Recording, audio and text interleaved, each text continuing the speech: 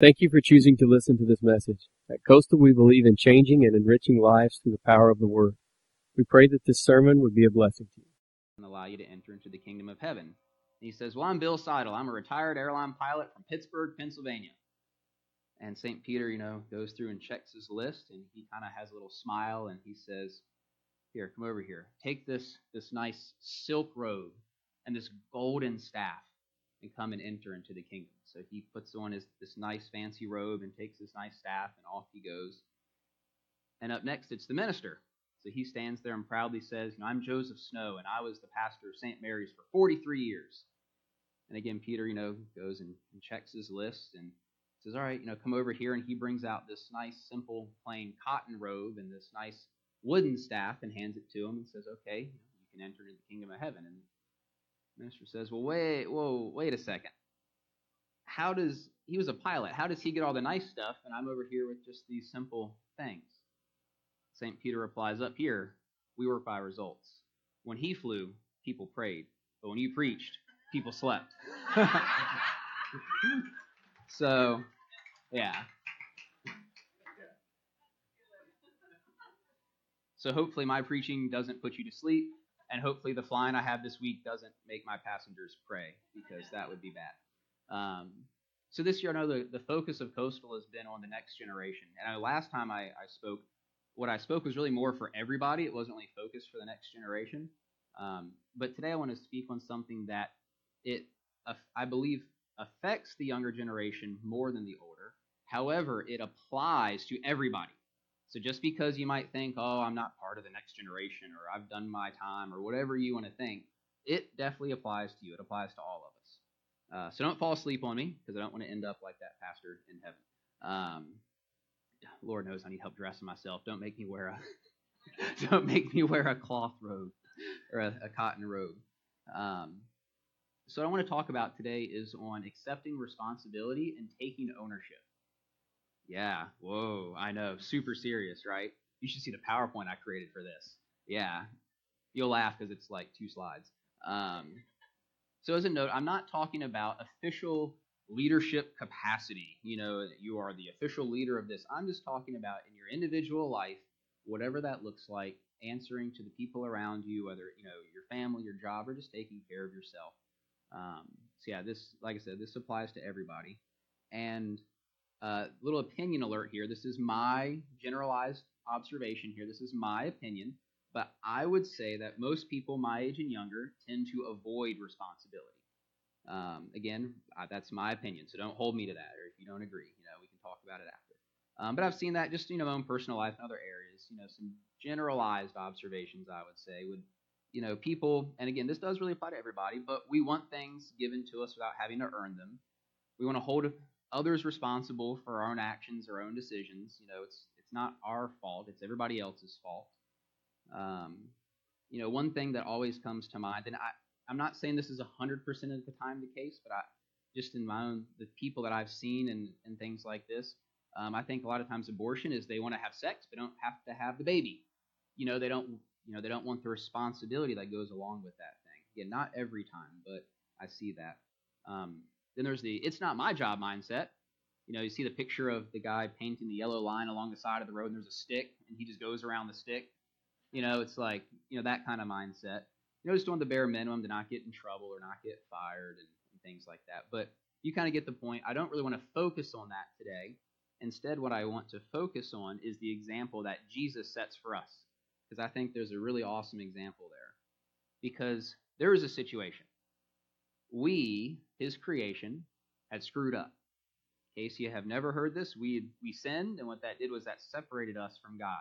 We no longer could be, we could communicate with him, but we couldn't be close to him. We could not have a great relationship with him.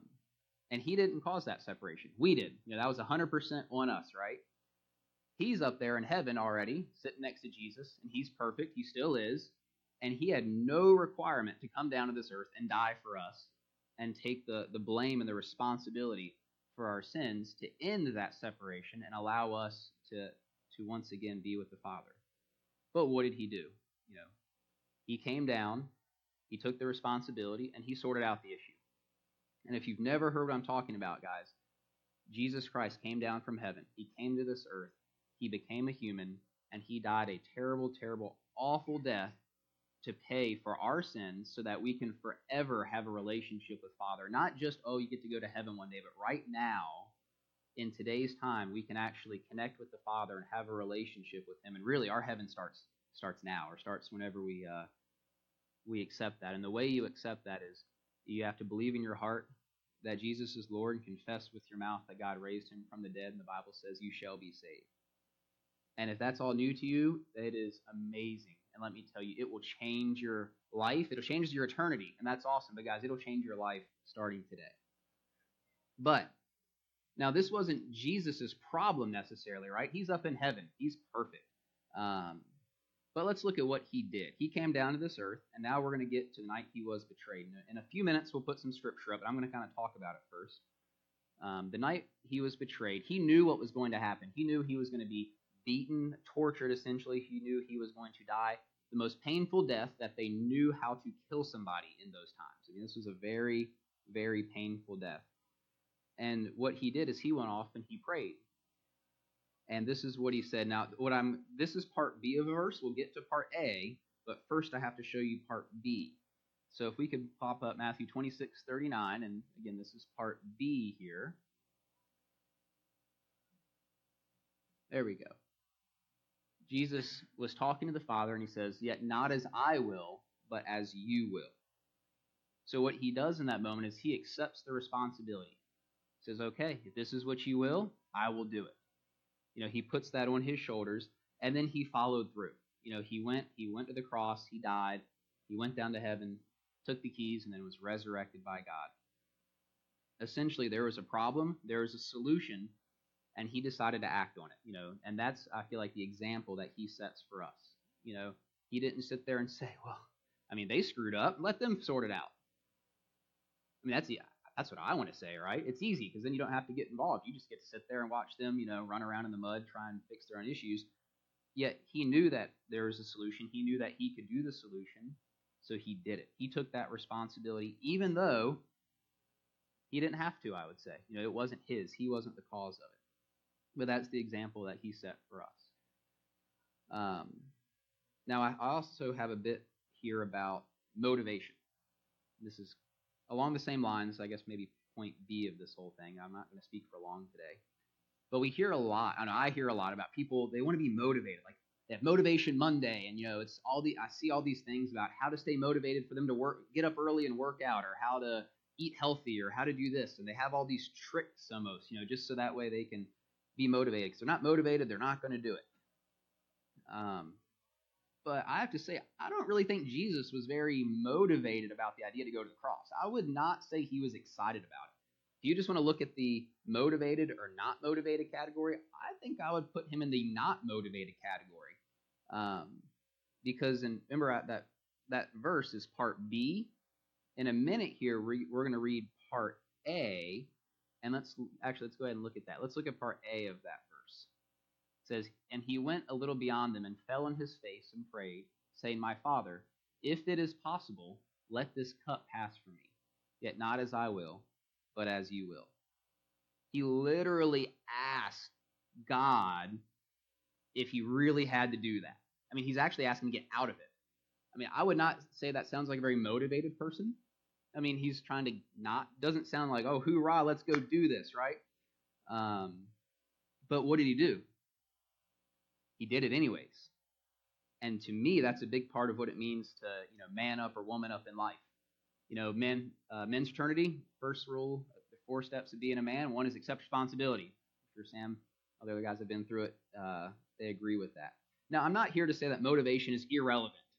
I'm not saying that at all. And Jesus, he was motivated to do this because he did love us and he did love the Father. And out of that love, he wants to do what he knows is best for us. But in the moment, man, he did not want to do it. It's really easy to say, I love you, I will make every sacrifice for you. And you can really, truly mean it. But then when crunch time comes, you're like, oh, do I really want to do that right now? And I would say in that moment, he literally asked God not to do it. And if you I didn't put it in here, but if you keep on reading just a couple verses later, he again, a second time, asked if he can get out of doing it. He's really trying to check with God. He's like, I know you told me this, but I don't want to do it. Can I not do it? And then a few minutes later, it's like, hey, I just want to make sure I heard you right.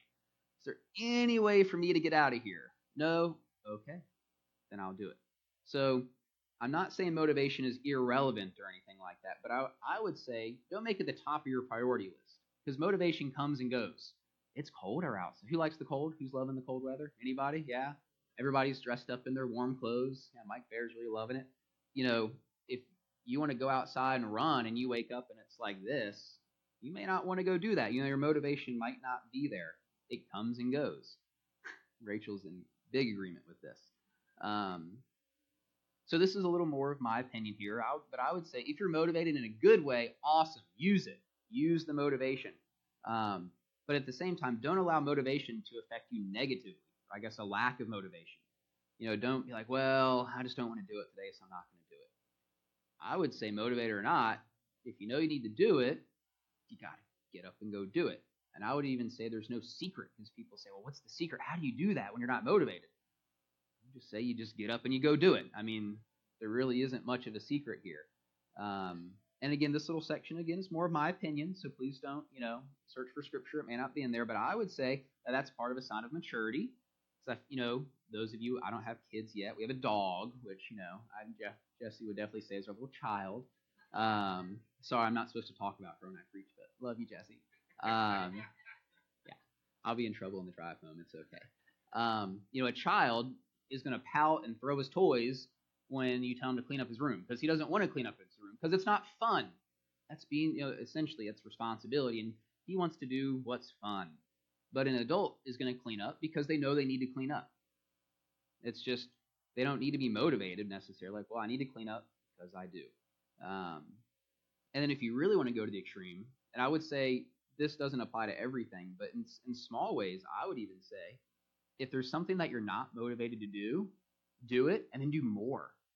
Just to, kind of beat the flesh down a little bit, maybe train some discipline in your life, to say, hey, you know what?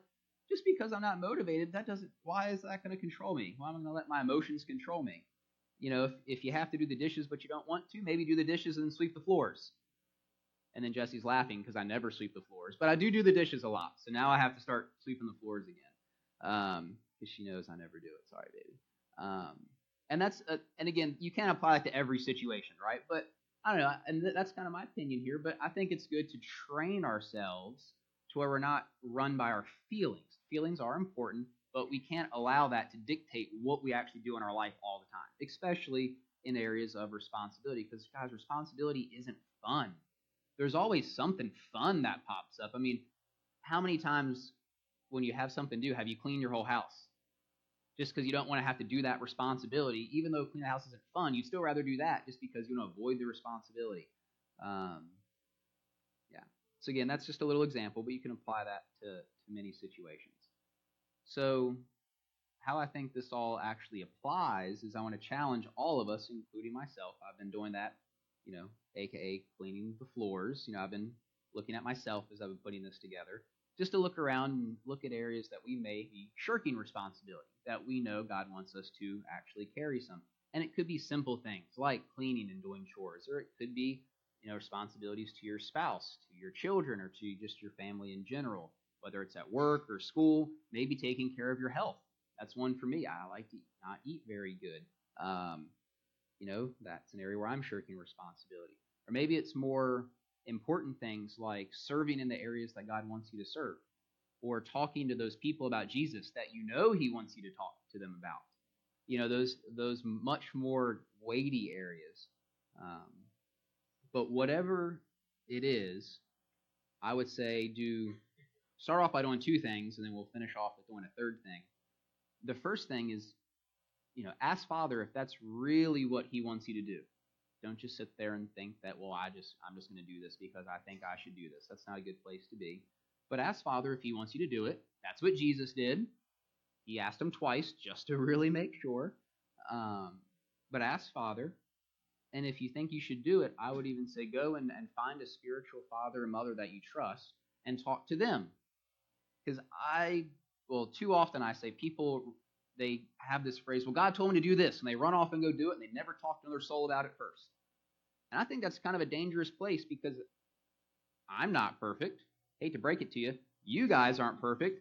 You have no idea. I mean, you have some idea, but you really need to check and make sure that what you're thinking is really in line. There is wisdom in the counsel of many, right? And I think that if God's Spirit has put something on your heart and you go to a spiritual authority in your life and talk to them about it, it's the same Spirit. And if it's truly something, I think that Spirit's going to confirm it through them. I know Dave and Carol aren't here, but there was one time where Dave, the man that preached last week, has walked all around the world. There was a time he thought God wanted him to go walk somewhere. I don't know where. And he submitted it to the 5 other couples that really, hold him accountable in life. And one of them, who's actually a doctor, John Schultz, came back and said, I don't think you should do it. All the rest said, I think, good to go. We have peace with it. 1 out of 5 came back and said, Dave, I just don't have peace with this. And he said, you know what? Because that one man said he's not at peace, I'm not going to do it. And within a month, I forget what happened, but he had a major medical event. And if he'd have been out on the road in a third world country, he probably would have died. But instead, he was home. He received medical care. And it took a while. If I remember, it took many, many months to come back to health, but he eventually came back to health. So that's just a little example. I think we have to be careful about just saying, well, God told me this. Because then you do want some confirmation here. So those are the 2 things. Ask Father, and then check with someone that you trust that's spiritually mature. And then the third thing would be, well, do it, right? But I would say, start small. If this whole thing is kind of new for you, think of it like running a marathon.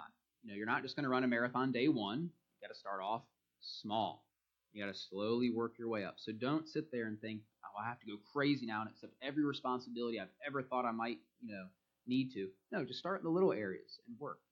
God will honor the small things and grow them into larger things. But just do something. I like to always remember that it took Jesus 33 years to fully fulfill the reason he came on this planet. And he was Jesus. So you may not want to think you can do it in a week. It took him a long time. So don't go crazy with it. Just make progress. Just, it's not how fast you go. It's just as long as you're moving forward. Just little bits. That's all that matters. Now, if you're part of the group that believes, man, I got this whole responsibility thing down. I accept responsibility that I need to. I carry the responsibility thing. Then great. That's awesome. I'm glad. We need more people like you. But remember, I do think this applies to everyone. And you may be thinking, well, if I already do it, how does this really apply to me?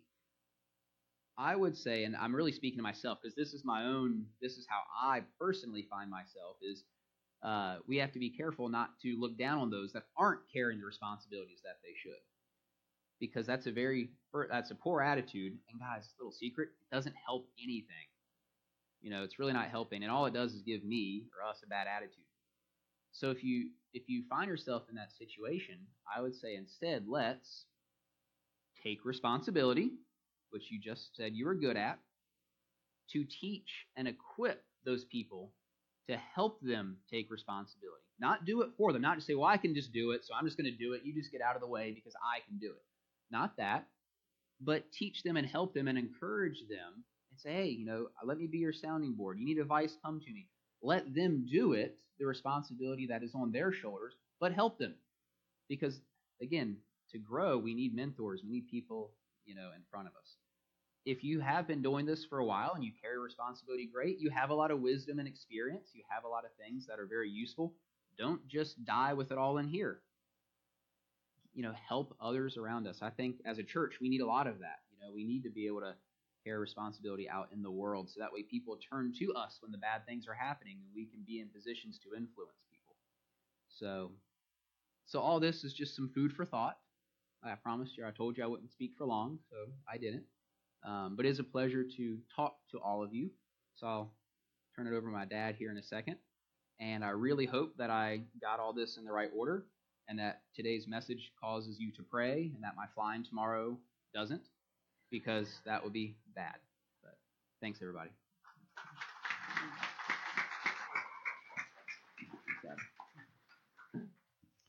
Thanks, son. Would the worship team make your way back up?